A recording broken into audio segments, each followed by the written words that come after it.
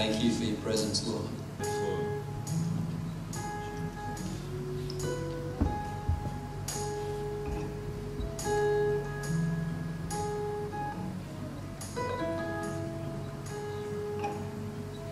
One of our number is sick, Robin. He's got a terrible flu.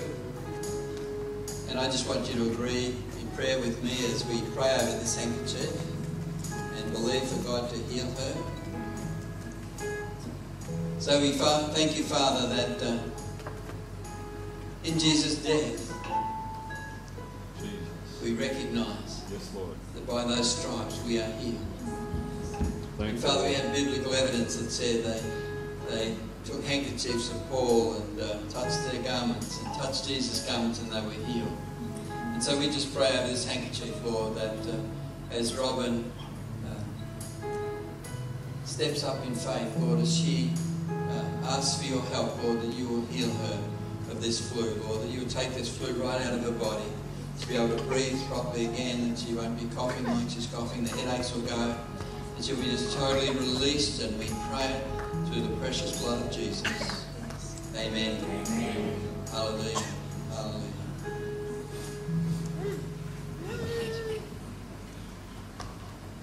Wow, isn't God good? I loves it when His plan comes together. The sermon's called Victory Walk. How's your victory been? I'm glad it's been good. You know, everyone has heard the phrase, no pain, no gain. But does anyone know where it comes from? You know, it sounds contemporary, doesn't it? But guess what? Benjamin Franklin, the US president, wrote that. And he was one of the first guys in the 18th century to write that. He said, there are no gains without pains. And he was one of the first exercise gurus. In his diet book, he said that he recommended that adults get 45 minutes of exercise every day. And then guess who picked it up? Can you guess who picked that saying up, no pain, no gain? Jane Fonda, you know, in an exercise video in the 1980s. And it's a catch cry of most gyms, it's a catch cry of most training sessions at football, cricket, whatever. No gain, no pain, no gain. And, you know, many people walk to exercise today. They walk for their own health. They walk with friends and they walk for charity. And I remembered once we walked for charity. Adelaide said, I'm going to do a walk. Would you sponsor me? And I said, yeah, I'll sponsor you. So I said, give me the money. I said, not till you've done the walk. So I know what can happen on a walk. Anyway, we did this walk, a charity walk from St Paul's in the city to the city of Mount Dandenong. And that's either 20 miles, 25 miles, you know, it was just a long way. And we hadn't trained for it, we hadn't done anything, we were just our same old usual selves. And so what we were walking for was, this is typical white person, you know, thinking, in Africa, we'll build a hospital. And so they built this beautiful hospital with operating theatres and everything, but it didn't have any running water. There was no running water, so they needed to pipe some water from a dam over to this hospital and get it running. And so they needed a few $1,000s to do that. And we started off at 6 p.m. at night to walk. I think it was probably adds up to about 35k. And we walked along St Kilda Road, and then we got to the end of St Kilda Road and we turned left and down Dandenong Road, and that just seemed like it was going to last forever. And we walked till the early hours of the morning. I think we got there about 1:30 in the morning, so that was 7.5 hours walking, basically non-stop after night walking, hardly at all. You know, some of our group they tried to run on ahead. But you know, they didn't make it. We saw them sitting on the side of the road or with the cars that helped people who weren't making it, and they were getting their feet looked at and all sorts of things. And we just walked past them. You know, it's the tortoise and the hare thing. And it was just incredible, and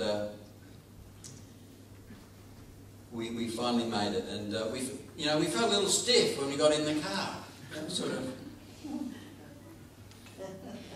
like that.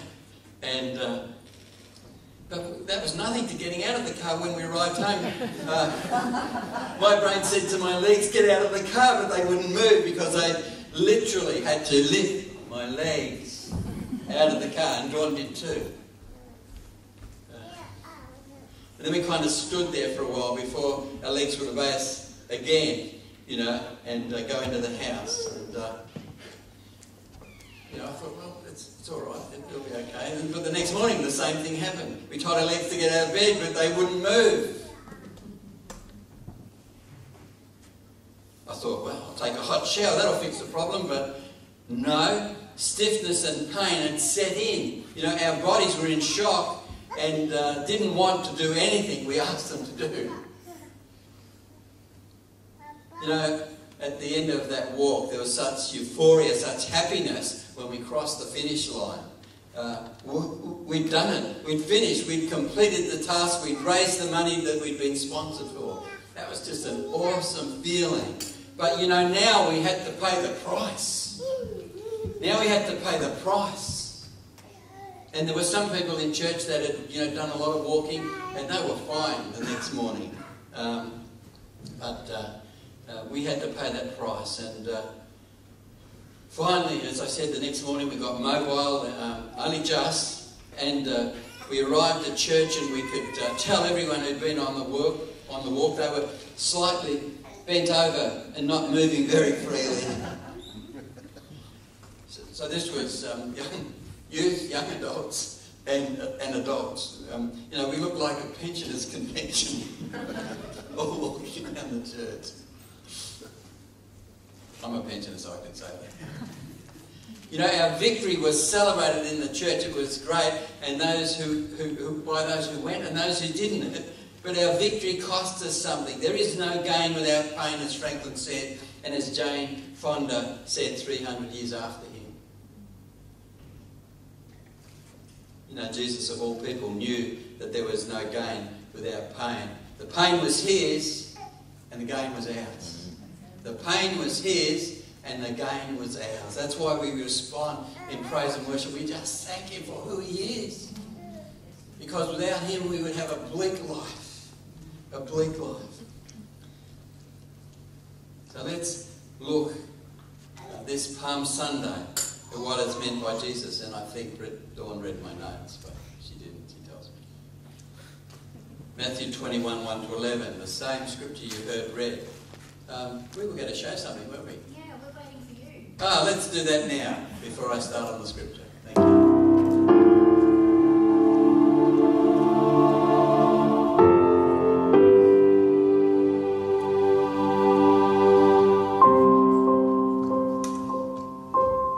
Okay, let me get this out of the way. I didn't steal that donkey, okay? I borrowed it. And it wasn't even my idea. Jesus told me to take it, to borrow it, right? Okay, this is how it happened. Today there was a large group of us. We were traveling from Bethany to Jerusalem. We stopped just outside the city. And Jesus looked at two of us and he said there was an unridden donkey just inside the village and asked us to go get it. He said if anybody, asked us about it, we could just look at him and say, the Lord needs it and he'll send it back. So the two of us beat it into town. And the whole time we were like, what is Jesus going to do with a donkey, right? But by this point we realized you don't second guess Jesus, right? He hadn't told us why and we didn't ask. We just got him a donkey. And when we got back, that's what had happened. Some people put their coats on the donkey, and Jesus got on the donkey, and when he got on the donkey,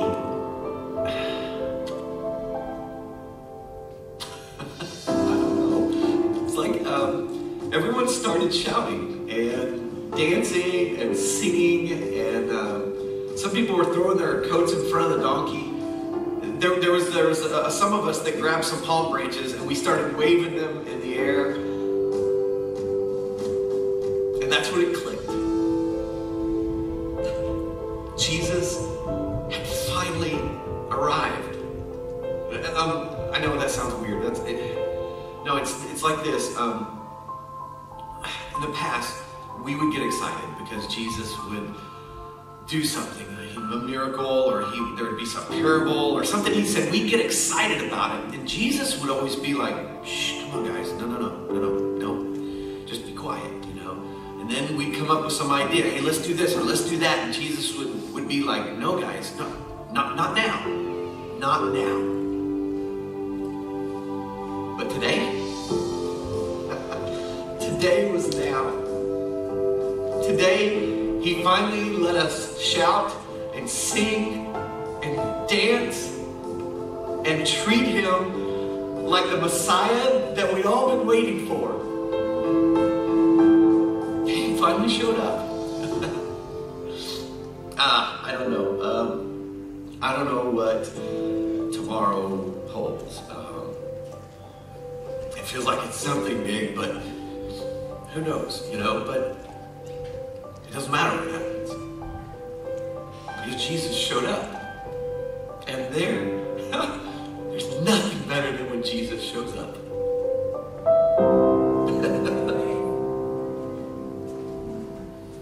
Amen. There's nothing better than when Jesus shows up in your life. And we all have different testimonies about that. And it's just amazing when he shows up. So as Jesus and the disciples approached Jerusalem, they came to the town Bethphage on the Mount of Olives. See, I've been a Christian since I was 21. That's a long time, 40 years. And I never actually realised that they came to this town Bethphage. I just thought they were on the Mount of Olives. So you can learn something new every day. And it was a walled city. Bethphage is remembered as the starting point of Jesus' triumphal entry into Jerusalem on that day. It's still commemorated to this day as Palm Sunday. The exact location of the village on the eastern slope of the Mount of Olives near Bethany is still unknown, but Bethphage was considered the outermost limits of the city of Jerusalem. It was actually down the valley on the other side of the hill, but it was considered part of Jerusalem. And the limit of the Sabbath day journey, 2,000 cubits or 900 metres. So in other words, you weren't allowed to walk on the Sabbath, but you could walk up to 900 metres to go to the worship. And they could bake bread in Bethphage and carry it to the temple for the worship. They could do stuff there. And the name in Hebrew means house of unripe figs. And remember, it was this area where Jesus cursed a fig tree that had no fruit and it withered and died straight away. So Jesus sent two of them ahead. Go into the village over there, he said, and as soon as you enter it, you will see a donkey tied there with its colt. Untie them and bring them to me. If anyone asks what you are doing, just say the Lord needs them, and he will immediately let you take them. No, he didn't steal the colt. He didn't steal the colt. He borrowed it. He asked to borrow it, and it was okay. And Matthew speaks of two animals here where the other evangelists refer only to the colt. That he actually said it. Mark tells us the colt had never been ridden before.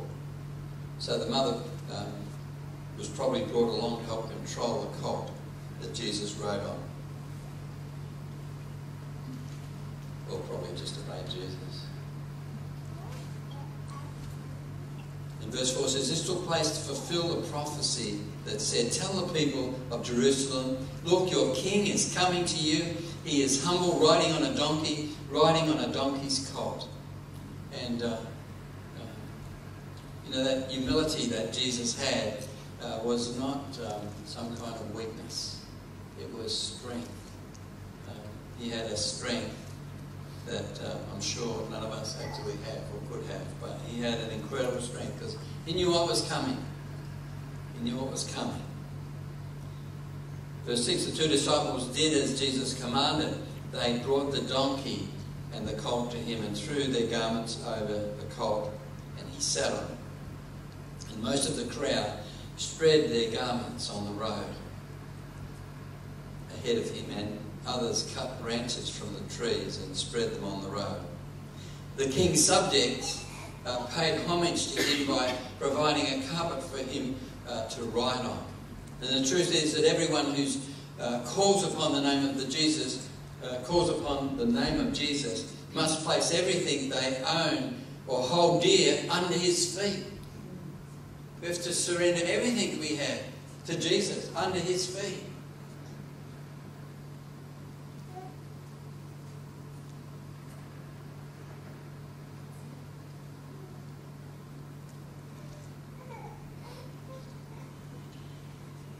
It's like Adelaide said, you know, it's our responsibility to go out and share with people and bring them in. You know, if that means that we have to get over our shyness and become bold, we've got to put that shyness under Jesus' feet and become bold. Amen.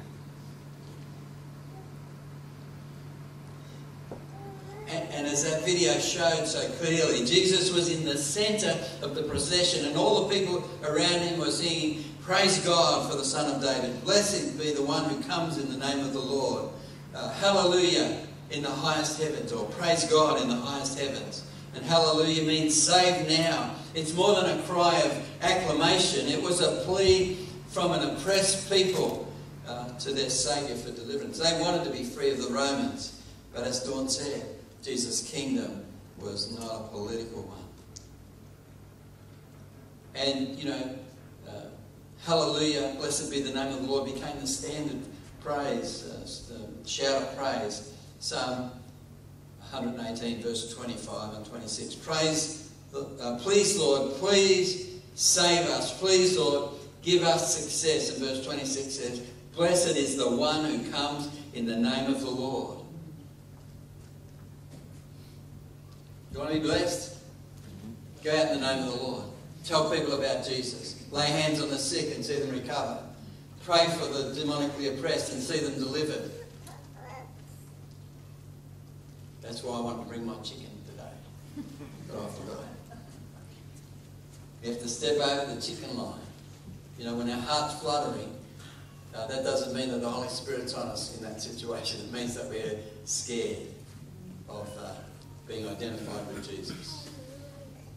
We're scared. We're big, strong men, but we're scared. We're assertive ladies, but sometimes we're scared. And you know, Jesus identified for us, which we'll hear on Good Friday.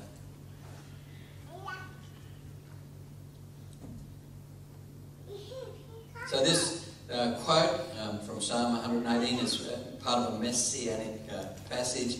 And therefore the people were publicly acknowledged Jesus as their Messiah.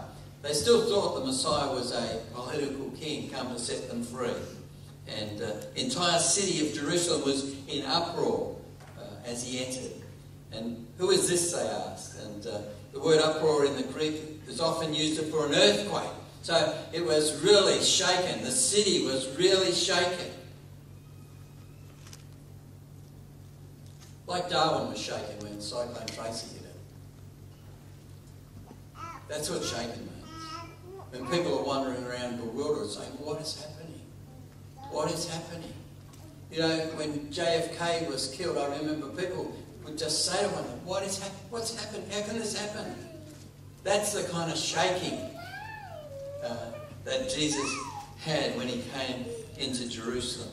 And, you know, as that video so aptly put it, you know, now he was letting us see who he was. He was parading it, if you like.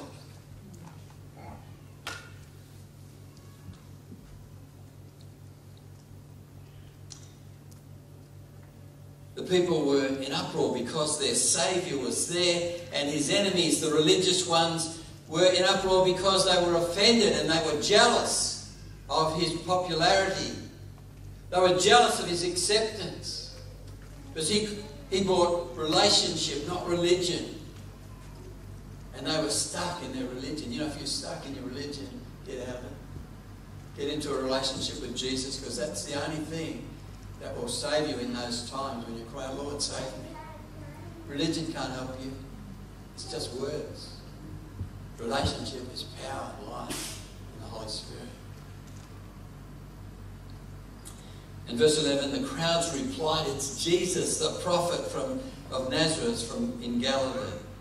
What an arrival. This is literally what they did for their victorious kings, and now they're doing it for King Jesus. They're laying down their coats, palm branches, they're waving them, they're laying the palm branches on the... It's all a sign of honour. What a victory procession. The king has come home riding on a donkey, a sign of humility. See, reacting pride and not humility. Something gets up our nose and so we just...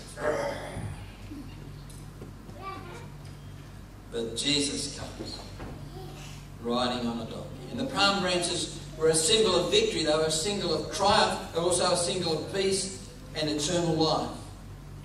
The Bible calls it Jesus' triumphant entry into Jerusalem. Wow. Well, we know what happens to him in hindsight, don't we? But it's still a triumphal entry. You know, 1 week later, many of the same people, instead of crying out, Hosanna, blessed is he who comes in the name of the Lord, you know, they were disillusioned. Judas, we believe, was disillusioned. And they said, crucify him, give us Barabbas. In other words, if he's not going to be our political leader, crucify him, give us Barabbas.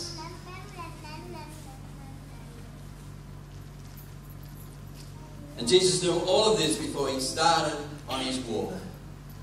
He knew all of this. He knew that there was no gain without pain. And Paul says that while we were still sinners, he died for us. You know, his death means that we only fall asleep. He died so we could just fall asleep into eternal life. Jesus travelled the Mediterranean world on foot. He walking to places where people like you and I could have a kingdom encounter. Where you and I could have a kingdom encounter. You know, the disciples on the beach, follow me. The woman with the issue of blood in the crowd. Zacchaeus, the tax collector, up in a tree. The Gentile woman whose daughter had a demon. The woman at the well that had many husbands. They had a God encounter that changed their life. See, we could even call his walking around the Holy Land a victory lap. A victory lap, because every time he went somewhere, he had a God appointment. He rescued someone from the clutches of Satan and delivered them. And he said to us, go and do likewise. Go and do likewise. You know, all of these miracles, as the video said, were played down by Jesus because his time had not yet come. If you look in John's Gospel, someone urges him, you know, make the wine. He says, my time has not yet come. Heal this person, my time has not yet come. But now, in chapter 26, he says, my time has come. Jesus, the Father, and the Holy Spirit had planned this from the moment Adam and Eve disobeyed and brought sin into our world. They had planned our rescue, and it was going to happen when the time was right, at the right time. And Jesus said, now, my time has come.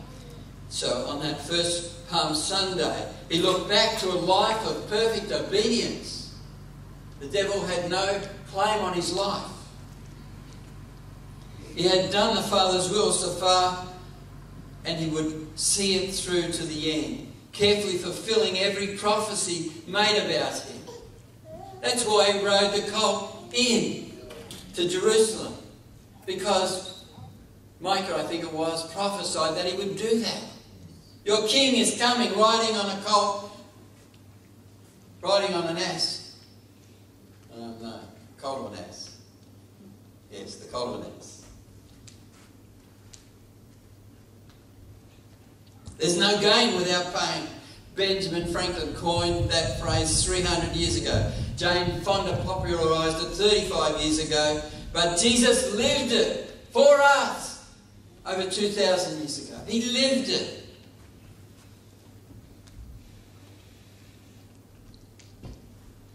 And Jesus allowed everyone who would believe to see him as their Messiah and King that day when he rode in on the donkey. You know, that was one of the disciples who was meant to be speaking there. And they could see, yes, this is our Saviour, this is our Messiah. So what about you today? Who is Jesus to you? What does he mean to you? And how do you live your life in response to what he means to you? Are you serving him? Are you living for him? You know, we have a secular world we live in, and we get locked into school, work, working to go to university, then paying off our university. Then we think about marriage, or it could be, any variation of that. But what about Jesus? What about his claim on your life? Only you can ask him what he wants you to do. And he'll tell you. Serious. He'll tell you. He's got a plan for you. He's got a plan for you, Samuel. You ever had a prophecy? Oh, you're going to get one now.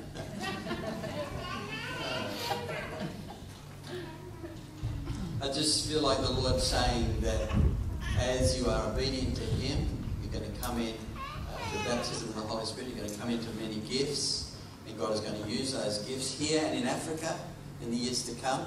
Also America, you're going to go to America in the years to come. God is going to raise you up, but all you have to do is like the disciples. We did what he said. We obeyed him. See, that can mean letting go a lot of stuff that you might want to get into, music, all of that, friends, partying, all of that. It could mean that you just get rid of all of that and concentrate on what Jesus wants you to do. And I say that because I love sport. And God told me to forget civilian affairs, to concentrate on kingdom affairs. And twice I was asked to help out in a team, and I got a bad attitude to winning. And every time I did, I injured myself. So I know that when God says to you that the other things fall away and move forward, if he says that to you, you do it. You be obedient, and you'll just... Every time we're obedient, he gives us the next thing to do. Okay? So God loves you very much. And he's got a call on all your family. And that's for another time.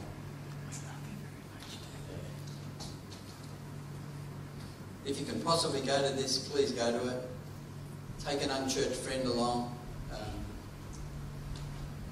It's how we live our lives that matters to God. We'd also like you to come for breakfast. So you could eat out for breakfast, you could eat out for dinner. Really cool.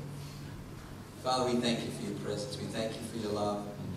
Oh Lord, we just get elated with the disciples and the whole idea of you declaring your messiahship, riding into Jerusalem to fulfill that prophecy on a donkey. And we just are in awe of that, knowing what you knew now, and still you came for us.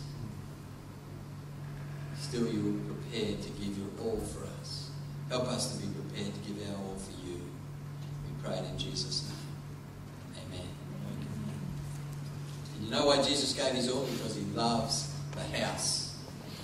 He loves the house.